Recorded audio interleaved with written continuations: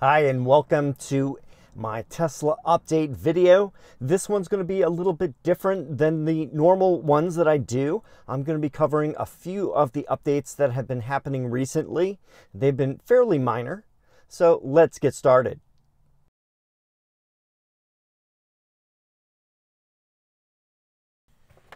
You may have received at least one or two of these letters that are recalls that were initiated by the NHTSA or NHTSA. This one is about the autopilot and auto steer functionality. There is also another one on the telltale symbols that are on the screen. They have been enlarged. That's something you've probably seen recently. So let's get started. Just yesterday, I received the update 2024.2.7. And when you look at the screen, it just shows minor fixes. There are some other things that have occurred, so I'll be talking about those. But in the meantime, in the previous update, which I never got, I might as well cover that as well. 2024.2.6, the first item is supercharging in cold weather. So it says, if you're heading to a charger in colder conditions, use the vehicle navigation to route there. In addition to preparing the battery, this now automatically starts warming the charge port inlet. Then it has other tips for charging in cold weather. When you plug in, clear away ice and other debris from your charging cable connector and charge port and check that they're fully connected. When you unplug, after charging in frozen conditions, if you can't unplug, try warming the charge port inlet. In the Tesla app, you can turn on defrost car, or in the car, turn on the rear defrost. Alternatively, you can prepare ahead of time. In the Tesla app, go to Schedule Departure, or in the vehicle settings, go to Charging, Schedule, Settings, Preconditioning. If warming alone is unsuccessful, you can pull the manual release in the trunk to disengage the charge port latch. See your owner's manual for sections on cold weather best practices and charging. Next up, we have estimated battery range update. Your estimated battery range now incorporates additional characteristics related to battery aging over time. So what this means, it's accounting for battery degradation, which is a natural part of the aging of the lithium-ion batteries that are in the vehicle. And that's it for 2024.2.6. The previous update to that is 2024.2.3. The first item in that one is reminder to plug in at home. You will now receive a reminder on your phone to plug in your vehicle when you park at home with less than half your charge limit. To receive this notification, you must have your home location set and have charged there previously. Your vehicle's location is not shared with Tesla. See tesla.com/privacy. Next, we have security improvements. This update includes important security fixes and improvements. I couldn't find anything listed in detailed online about this, so I just assume it's doing what it says.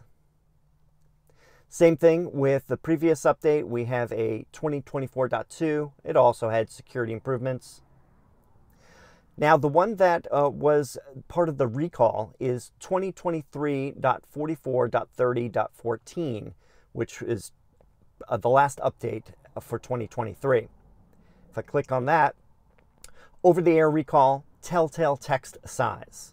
As a remedy for the US recall 24V-051, this update to your vehicle software increases the text size of the three telltales. You can see that the telltales are the icons that are on the left of the screen. When you start up, they all turn on, then they gradually turn off as the system starts up. After installing this vehicle software update, you don't need to take any further action for this recall. So basically, the text size of these icons are slightly larger than before, making them a little bit easier to see. Not really that big a deal. On this update that I just received, 2024.2.7, there are a few things that are listed that I did not see listed on my car. It's hard to say if that's due to me having a hardware 2.5 vehicle which has the older CPU. All the refreshed and new Model 3, Model Y have more updates than I do in my car, because my car is going to be approaching 6 years old, and that's going to be on May. So my car is not showing everything that owners of new vehicles will be seeing. I'll just list these right now so you're aware of them. The first thing I see on here is time until charging starts. When you arrive and plug in, if your battery vehicle is not warmed up enough, you'll now see how long it will be until DC fast charging starts. And I'm taking it that that is when you're at a supercharger or a CCS station. Next, we have ultra wideband phone key, and this is applicable to all the new models of S, 3, and X. Ultra wideband technology is now available for phone key, so your vehicle and phone key can communicate with greater accuracy to more responsibly lock, unlock, and open automatic doors. In the Tesla app, choose Phone Key Upgrade and follow the instructions. After setup, keep your iPhone settings for nearby interactions on for Tesla. This requires iPhone 11 or newer, and the Tesla app 4.29.5 or newer. Next, we have adaptive high beams, which is also a feature of the new Model 3. The high beams now adjust to reduce glare for other drivers and cyclists. By detecting other road users and selectively dimming individual pixels of the headlights, the high beams can remain on longer, enabling better visibility at night. To turn it on, go to Lighting, Adaptive High Beam in your vehicle settings. Also to note, this edition is currently only for the new Model 3 and does not add support for matrix headlights on other vehicles. Next thing we have is more efficient charging. If you have a newer vehicles with the 4680 battery cells, your vehicle now adjusts to the power level of each DC charging station. So battery preconditioning when you're navigating to a charger and then charging can be more efficient. We have several undocumented features that are listed. First is the unlock button. To make it easier to unlock the vehicle for others, Tesla has added a contextual unlock button that appears in certain situations. If the vehicle is locked and there is someone inside the vehicle, an unlock vehicle button will now appear when somebody tries to open the vehicle from the outside. I think this is a great safety feature, and I'm glad they've included this. Next, we have a Trips menu redesign. Let me go into Trips menu right now. And yes, it definitely looks different. So what they've changed is the Show in Trips card, which you can click on down here and go to, yep, there is the card there. So it says the Show in Trips card is now aligned right on the same row, allowing all trip meters to fit on the screen without having to scroll. So now you can fit everything on here, which is pretty cool. Each trip meter is now easier to read at a glance as well. The details for each trip meter are now grouped in a darker gray color, as you can see right here. Next thing we have is supercharging tips. In the charging menu, Tesla provides various tips when supercharging, such as not taking up adjacent stalls, since some superchargers share power between neighboring stalls. This is great for V2 superchargers where the stalls, the A and B stalls, a lot of times are next to each other, sometimes not. And if you charge at one of them and somebody comes next to you, their charging is going to be half the speed. So this is great that they're informing people that the older V2 charging has this issue. Of course, V3 and V4 superchargers have individual stalls that have individual power to them, and they're not affected by any of the stalls around them. Another tip has been added. Tesla states that water vapor coming out of the car while supercharging in cold conditions is normal.